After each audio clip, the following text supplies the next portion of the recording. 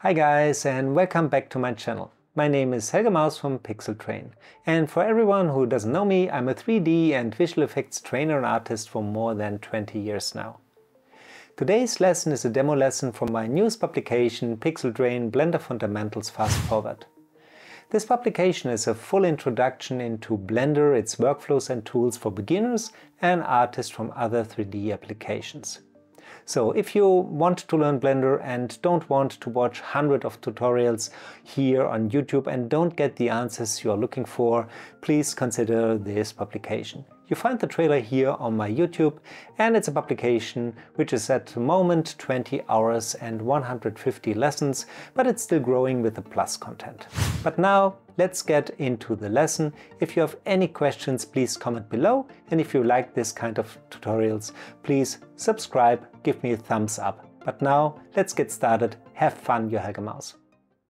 I think now it's a good time to talk about the transformation orientation. And this is useful not only if we work here with the transformation quick tools, but also with the way of the keyboard shortcuts.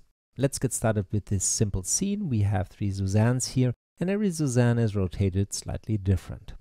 If we now go here and say, for example, I want to move a Suzanne, then you normally have, let's take the orange one here, this axis widget which you can use. And I explained to you that the position of the widget is always around the object origin, and then the direction here is at the moment set to the world or the global space. What does it mean? Remember, in one of the first lessons we talked about the coordinate system here of Blender, that we have a floor which is defined by x and y and the z-axis which looks perpendicular to that. And this widget here is now oriented exactly like this. That means if we take Z here, for example, we move it globally in Z direction. And if you take a look here, while I'm dragging on the left top here in my option bar, you see behind your distance, there is the word global, which explains you that you are moving in global direction. The problem occurs now if we have a Suzanne which looks in a different direction, for example this here. You now see that the widget is still looking in this global direction. That means I can move now Suzanne here in Z direction, but you maybe have now the need that you want to move Suzanne not in this direction, but in the direction it is self-rotated. And this is named a local space. So every object has its own coordinate system, defined by its origin point, the orange one, and the orientation of the object itself. And this orientation of the red one has a rotation of minus 34 degrees, this bluish one plus 90.3 degrees. To give Blender now the hint that you want to work locally, you have to switch now your tool.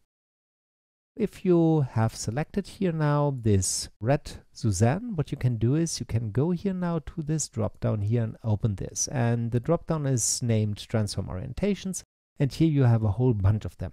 We will use many of them throughout the course, but in this lesson I want to focus on these two. Global, which is the default one, and local. And if you switch this now to local, you now see that the widget is now exactly looking.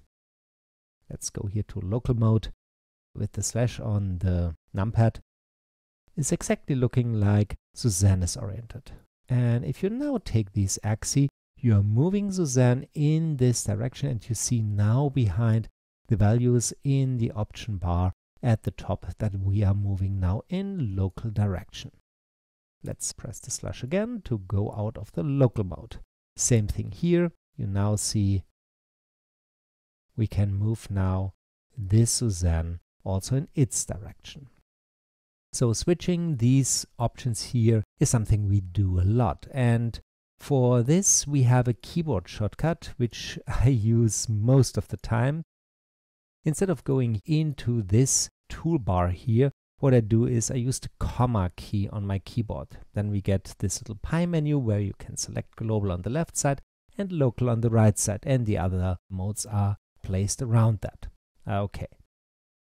One little hint for the beginners. really often people switch this mode here, for example, to local, but then forget that they have changed that. So if we go now, for example, into another tool, for example, scale, you will see that this here is still in local mode. So keep that in mind. To reset that, if you don't know exactly what was the default, hover over this drop down and press the backspace again, so it brings it back to global, which is the default direction.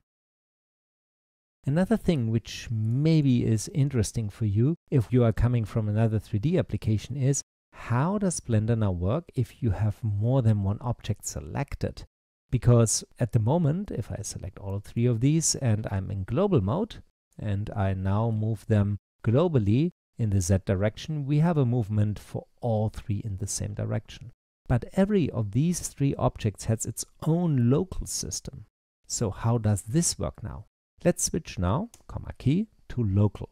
And you see that now the axes look really strange. You remember how the axis looked if we only have one Suzanne selected. The widget here is not the best representation because now, due to the fact that you have selected 3 Suzannes, this is the average. But take a look here. If you now go to Z and move that, you now see that you now move all 3 Suzannes in their own local system. And this is really demonstrating the fact that Blender works for every of these objects separately. Let's finish this lesson by going back to this menu and switch it to globally. The last thing I want now to show, and this is also quite useful, is that you also can store your own coordinate system for an amount of time. Let's say we have this orientation here. Let's go to local and we say this here is quite useful for many other transformations you want to do. What you now can do is you can go into this menu here and click this little plus here on the right side. This creates now a new orientation. It's named Suzanne at the moment because that's the object name. You can rename that, for example, Suzanne Red, so that you later know what this is doing. And if you now select another object, for example, this orange Suzanne here, you can now select this coordinate system, Suzanne Red. And you see now that the widget here is exactly looking into Suzanne Red's direction. So that's quite useful if you are now placing objects in a scene or so. You can have one reference object and generate a system out of that, and then you can use it for other transformations. If you want to get rid of that, click this little X sign and everything is default. So let's go back to global and finish this lesson.